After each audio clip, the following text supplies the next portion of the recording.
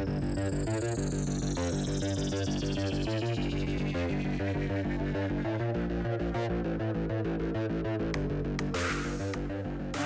see. Everyone's flying in. This is great. So nice to have you all here. Greg Young is here. That's good. The list keeps growing and growing. Hello, Greg. How are you? If you can hear, not if you can hear me.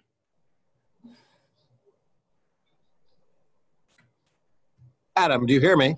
I hear you. Okay, I'm going to go on mute again. All right. We'll wait until everyone is here. Hello, Greg. Hello. So we always give about 5 minutes for people to jump in. And Greg has a bit of a time crunch, so we may just have him talk first. And then we'll continue with the questions and answers after he has to go. Greg, you still got to like jump off an hour from now, right?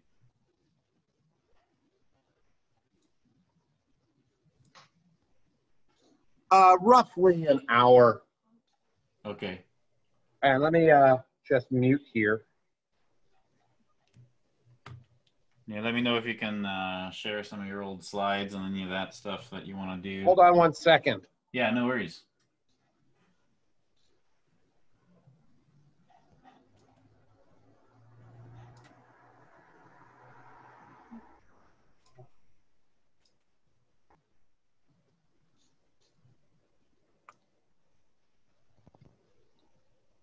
Hey, Bobby. Bobby's here. That's great.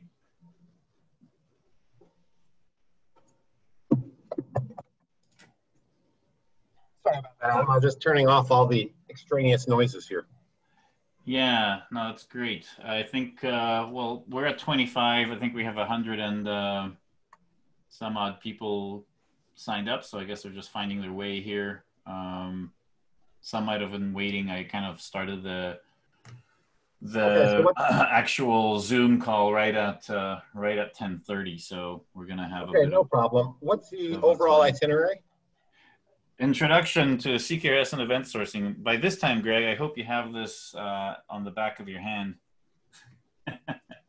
Okay, let me just pull up my slides. One of your 50 slide decks you did on the subject. I'm going to do some alternate representations of one of the things that we're going to do with CQRS and Event Sourcing explanation is really juxtapose next to another traditional architecture and traditional information flow with the information flow in a CQRS event sourced system, so that people can see side by side what most systems are doing versus what an event source system does. And so I think doing this across a timeline with an event modeling diagram will spell it out quite clearly. So that's my goal for today. I'm not sure if you're going to be able to stick around for that, but hopefully, yeah, we can probably blast through your presentations and get to questions. I'm not going to stop this meeting right at 12:30 in case there's questions.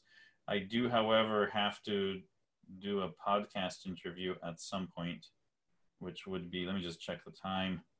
Yeah, 1 p.m. So 1 p.m. is a podcast interview. So we got 2.5 hours. We're going to have just over 2 hours to do all this. And if we don't get through everything, I'm happy to continue on Friday to do a follow-up part 2, maybe do an advanced one.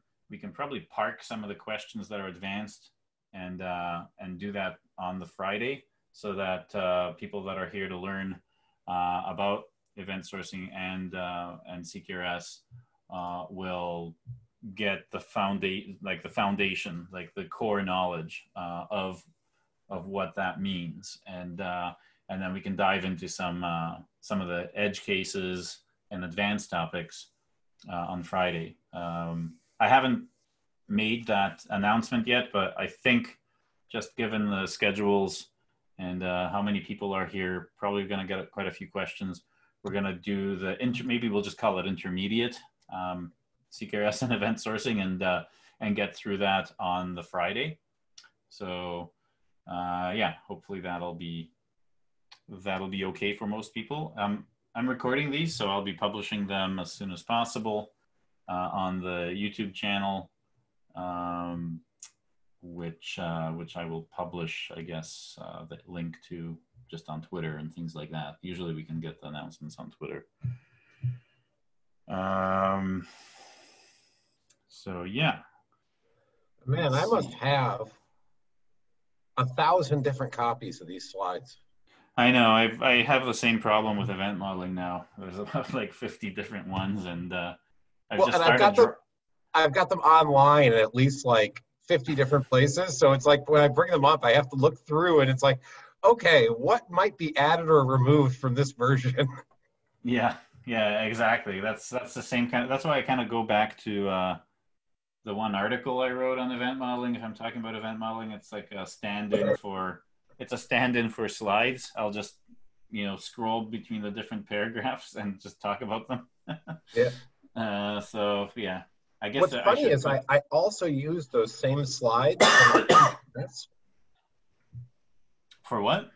For when I teach a class. I use the exact same slides for that one part of it.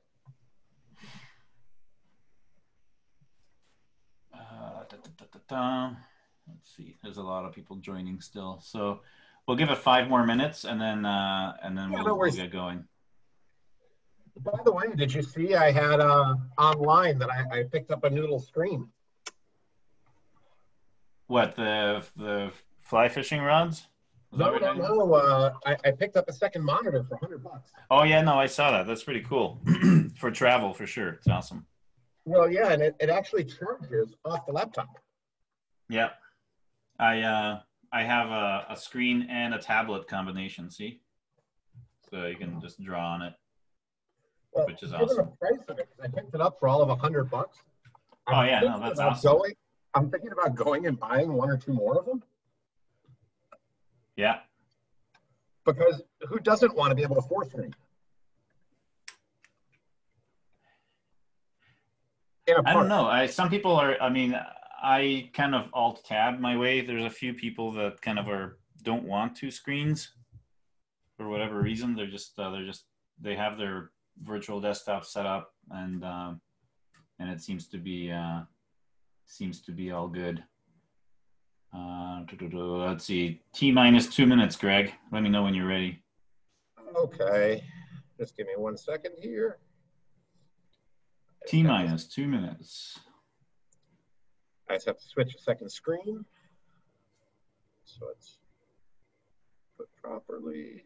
And I made some co-hosts. So if there's some trouble, people, Zoom bombing or whatever, the people that I put as co-hosts, please kick those people out ASAP. And I will try to do my best to edit out any shenanigans. Let me just try sharing here.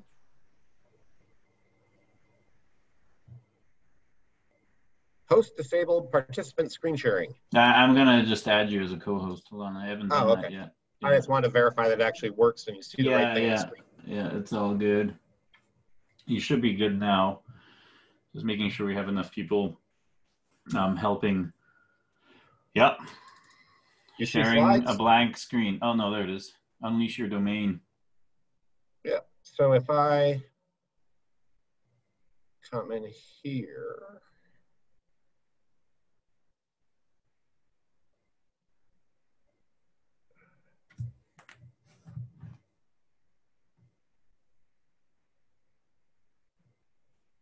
The hell?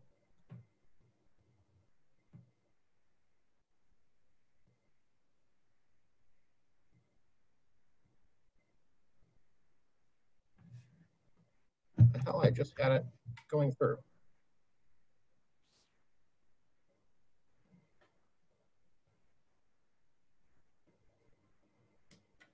Why is it not coming up? Oh, there we go. That looks a little bit better. Oh, Bobby's here. I'm going to make Bobby a co-host as well. I forgot. Do you see it now? Unleash Your Domain by Greg Young. And Yay! looks like this I've person only is given this doing... presentation 800 times. This person doesn't care for their work. They're throwing away all their work into the wind. I don't know what you're trying to convey here, but that's what I see. Unleashing your domain is really quite wasteful and bad for the environment. Shouldn't that go in the recycling box?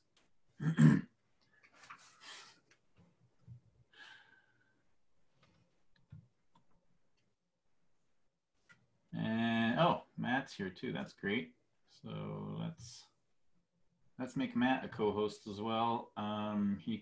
Matt can help keep the riffraff out if someone. There we go.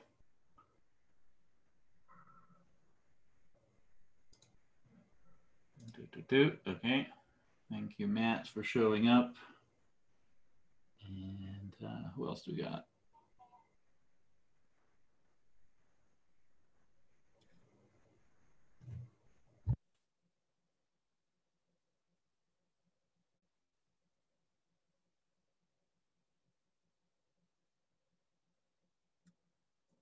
And I'll be back in about 60 seconds. Okay, Greg, we'll wait.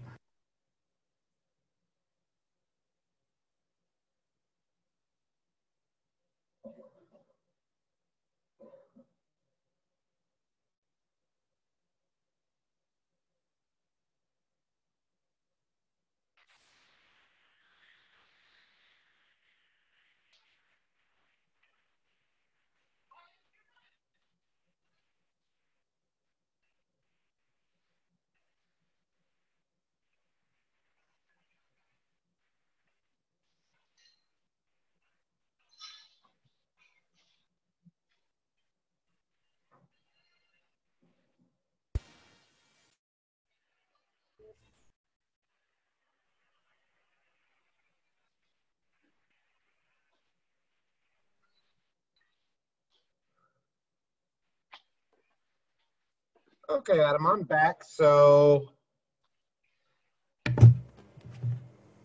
let me just look. One more quick thing to do, and we should be good to go. Yeah, go for it. Whenever you're ready. There's still people pouring in, so. I'm just moving over power. Yeah, no worries.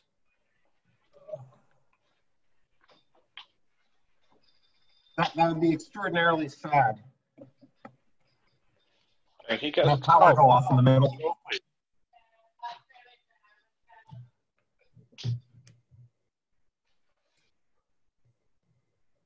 And please make sure you're muted throughout this whole thing. I guess I should have.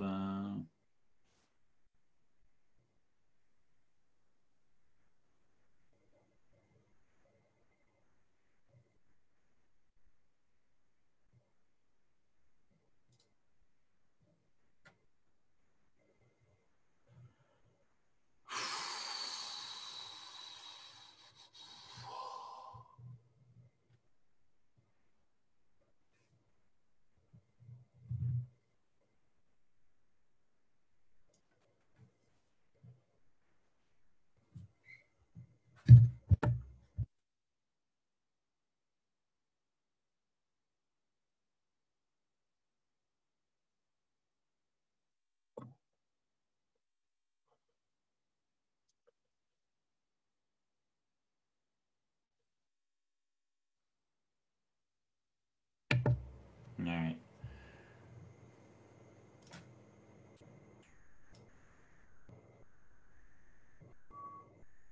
Adam, I assume you want to do an intro or?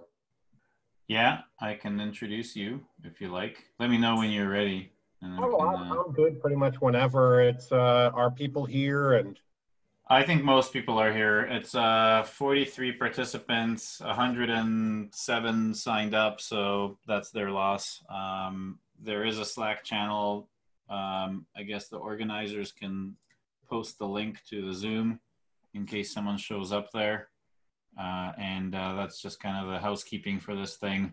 So if if someone is missing that you expected here, you can coordinate on the event modeling Slack to get the link for the Zoom, and then hopefully we'll see the waiting room and get you in. So anyway, all right. Well, thanks, Greg, for making the time. I know that you're waiting to get some nice fly rods.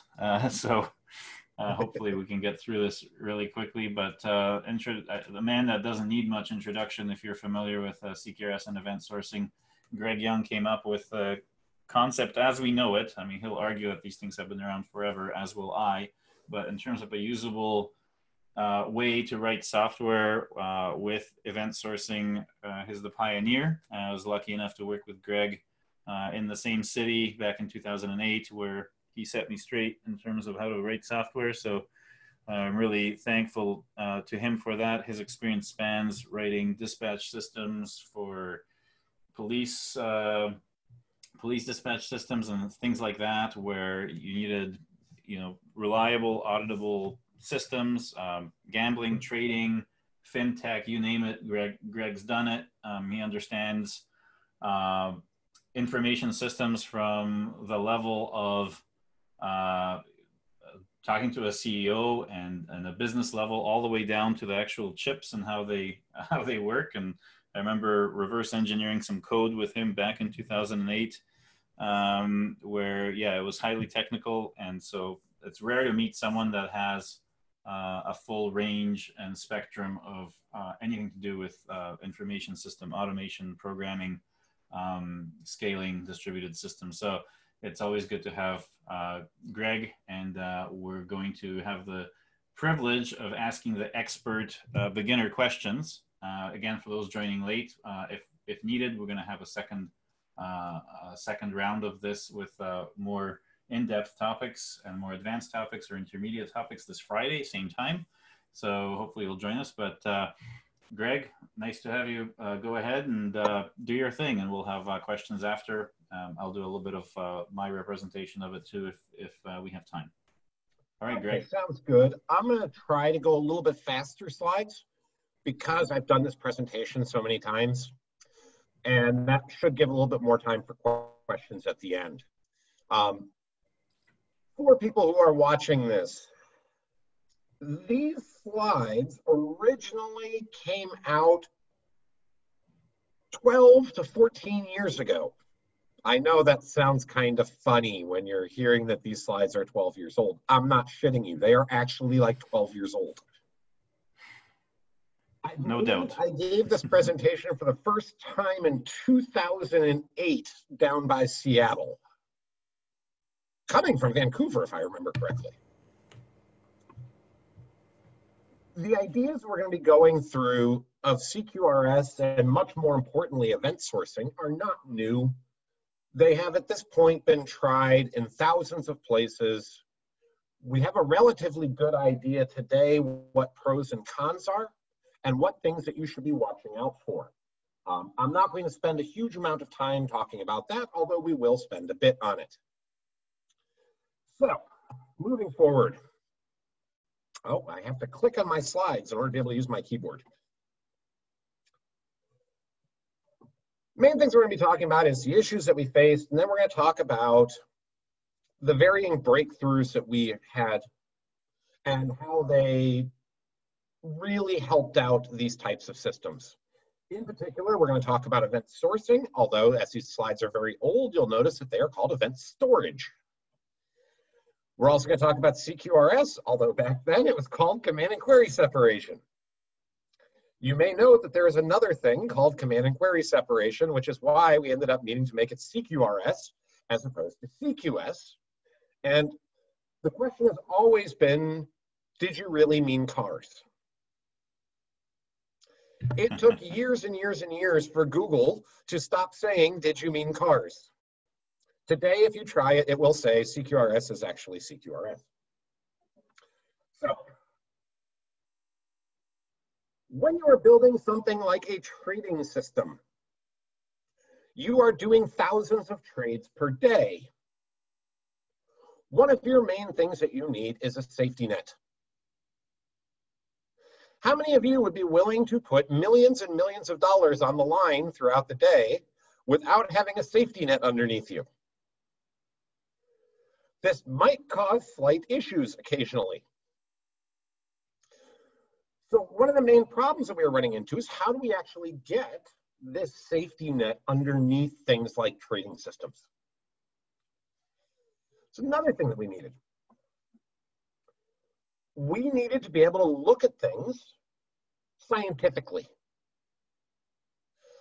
We need to be able to look and say deterministically, this is what has occurred. And we're not necessarily sure what things we might actually be interested in throughout this. So we need to be able to come back and look at something and say, this is precisely what the situation was. This is what the decision that was made was. This is why that decision occurred. And I wish we had some hands here, but how many of you have run into a problem in the system before if you have no idea how the hell you got where you are?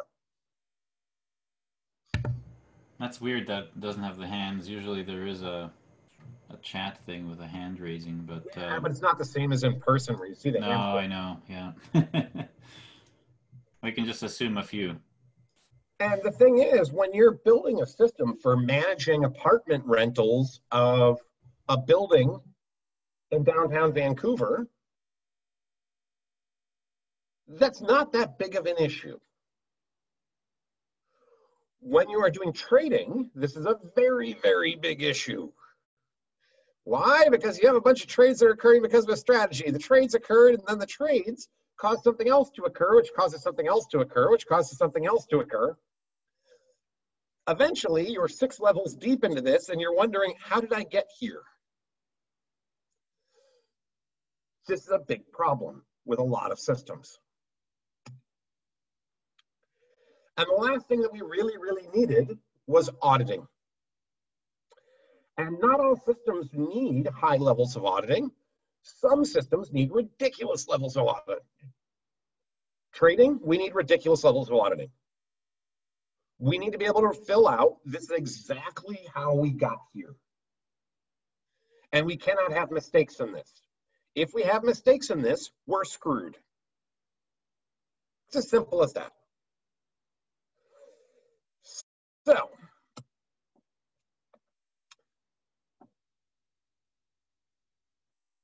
most people who are building logs today, and I'm sure if we could do a raise of hands, most of you guys have logs of what's occurring in your system, but you can't prove that they are correct. If you cannot prove that your log is correct, you're screwed, because you don't know if your log actually matches up to what your system actually is. Where it is today, whether the log matches that, is quite literally sticking your thumb up your ass and saying it's going to rain next Thursday. There were some other people that had a logging problem. You might have heard of Hansel and Gretel. They were going off and they went in the forest and they were going to leave little breadcrumbs as they were heading off to the forest so they'd know how to get their way back out. And then they found this wonderful house, and we all know the story and how it goes from there. But what if the birds had never eaten their breadcrumbs? They would have been able to get out, wouldn't they? Their entire problem was, in fact, an auditing log problem. And it's highly similar to many of the auditing log problems that you will run into in production. This entire concept of having an auditing log which is verifiable was the major breakthrough that led to the concept of event sourcing. And I shouldn't say that it led to the concept of event sourcing. Event sourcing was used in many, many places before. It just wasn't really used often throughout many different types of systems. If you go and look back at many old transactional systems, event sourcing was the way to go. They just didn't call it event sourcing. They called it a transaction log. They implemented their own transaction log. Then they did shared memory off of the transaction log and basically would follow through. Now, where this brings us to in our domain. I wish you could show of hands how many read DDD. inside of DDD, they talk about how important it is to model things inside of your domain. But what was never mentioned in domain-driven design was that, well, how you change state is actually a really, really important part of that domain model. It's not that I updated the volume of the order from 200 shares to 100 shares. It's that a trade occurred. This is a material part of my domain. Attempting to model my domain without talking about what things occur in my domain is not highly probable to be a reasonable domain model. These transitions which are occurring, these behaviors which have occurred, are part of my ubiquitous language. They will make my ubiquitous language better. It's more precise to talk about these things than to talk about the volume of this order changed from 200 to 100 shares. How many of you have domain experts that have gotten confused over some change that has occurred in the domain because there might be multiple reasons for the change? And they were not able to understand which one of these things caused it. They can see that the data changed from X to Y, but they don't understand why it changed from X to Y. This, at its core, is what an event provides you. It's bringing the change from X to Y and giving it a name. You can now discuss what that change actually was, and there may be 37 ways of changing from X to Y. The event is telling you which one of those 37 things it actually was to change from X to Y. And there are loads and loads of examples that you will see of this. I normally like using orders in the stock market because there's a whole bunch of them. Why can my volume change? Well, you could have changed how much you were looking for. It could be some automated thing back in the computer system based on your inventory. So your inventory was being used up, so it removed volume because you no longer actually had capital to back up that order. It could be another form of automated things that are occurring. It could be trades that are occurring. And all these different things can cause a volume to change on an order in the stock market. Why that volume change is more important than what the fucking volume change was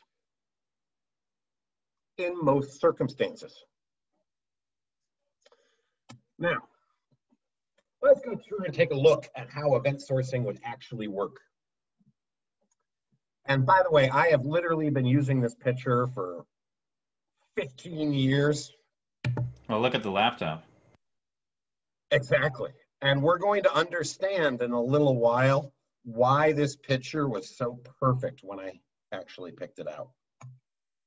So what we have here is a purchase order with N line items and some shipping information. This should look to you like a very typical aggregate inside of a domain model. This is one way of representing a purchase order. But there's other ways of representing a purchase order. I could represent a purchase order as a series of events. And wow, it looks like my slides didn't cut off. That's really cool. So what we have here is actually 5 events. They got really small when I started putting them as all 5. So we have a cart created, 3 items added, and then shipping information added. Now, what's funny about this is as this slide changes size, that will actually change into shipping informati unedited. The on will actually come down here at the added. And it looks like it's possibly being Greek or maybe Italian. But I can represent this concept of a purchase order as these 5 events. The thing is, there's benefits to me treating it as those 5 events as opposed to this purchase order. Now, I can always get my purchase order by replaying the 5 events, and it will give me back in memory or possibly even on persistent storage this structure of a purchase order. But I can have an infinite number of possible structures that come off of this series of events. This is one that just might be useful to me right now. Could I have another one that counts how many items were removed from a cart or added to a cart? Could I have another one which counts how many carts were created by Adam?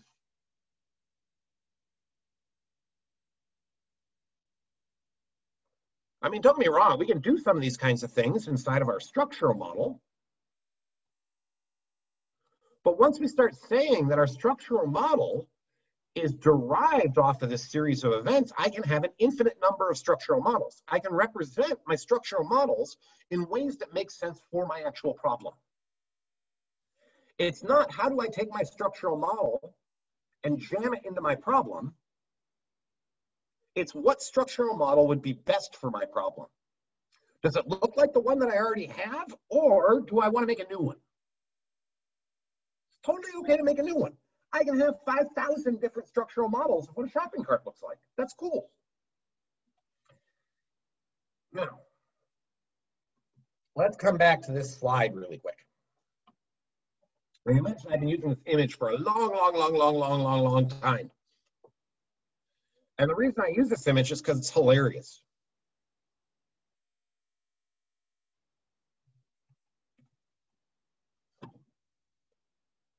That is quite literally an accountant erasing something in the middle of their journal. Accountants who do this go to jail. You do not do this in accounting. And you do not do this in event sourcing. Ever. You do not go back and remove something that's already occurred. That thing has occurred. It completed. It completed in the past. Unless you have a fucking time machine, you do not go back and undo it.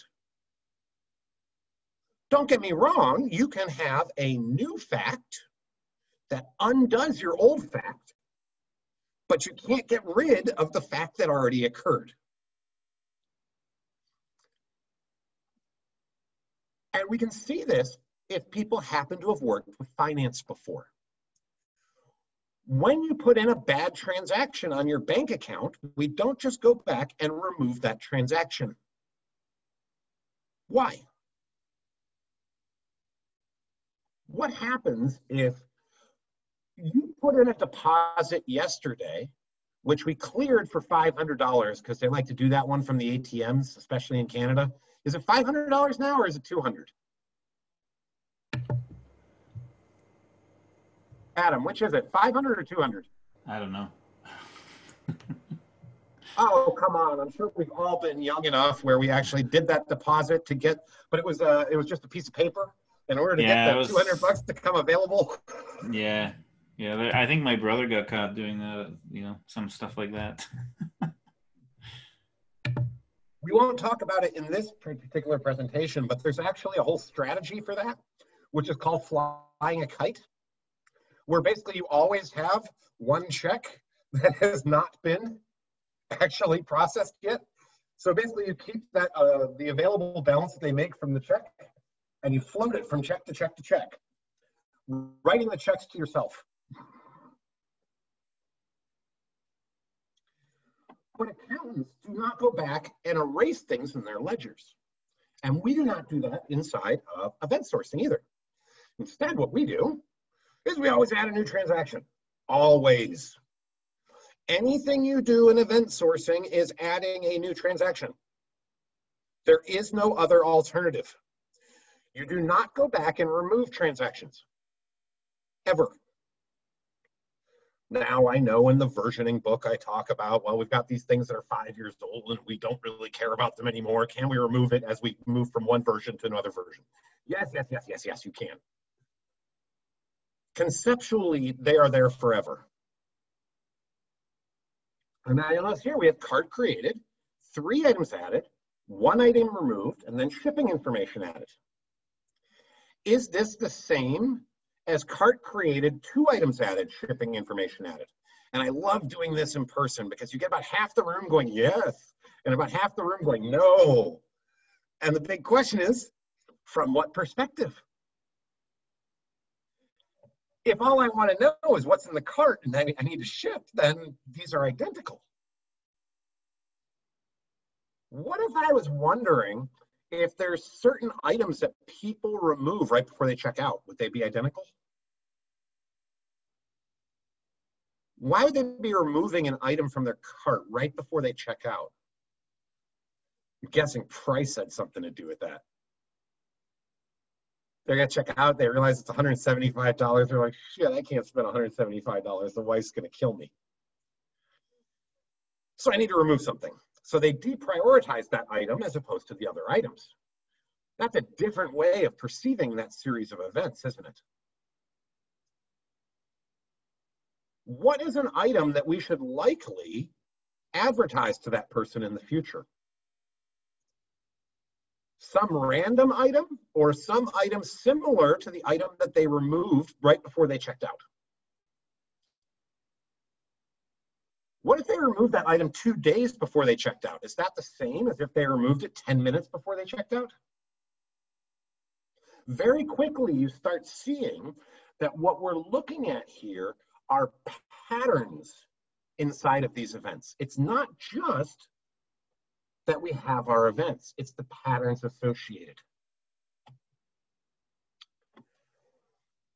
And this brings us to a happy place. This brings us to a place where we can essentially have a TiVo of our entire system. You can go back and view anything in the history of your system as it was viewed at that point in time